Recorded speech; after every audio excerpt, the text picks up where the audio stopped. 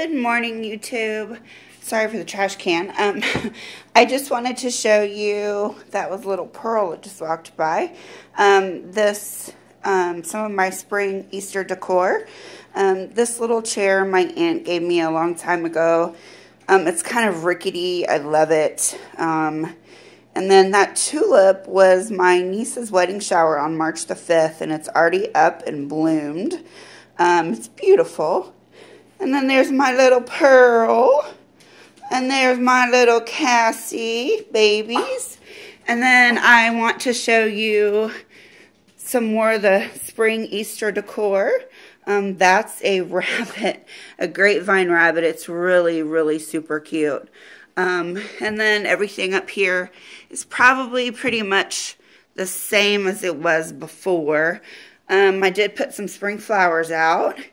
And this rabbit, my mother-in-law bought me a couple of years before she passed away in 2003. I love him. I put him out every year. I hope you can see him. He's gorgeous.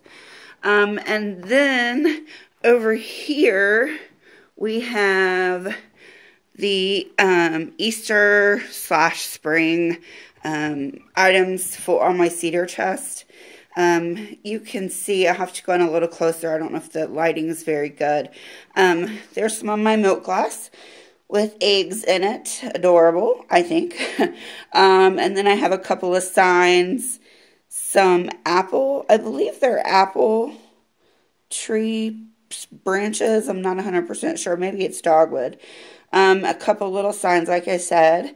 We believe in the Easter Bunny here, or we believe here in the Easter Bunny, something like that. And then again, some more sprigs.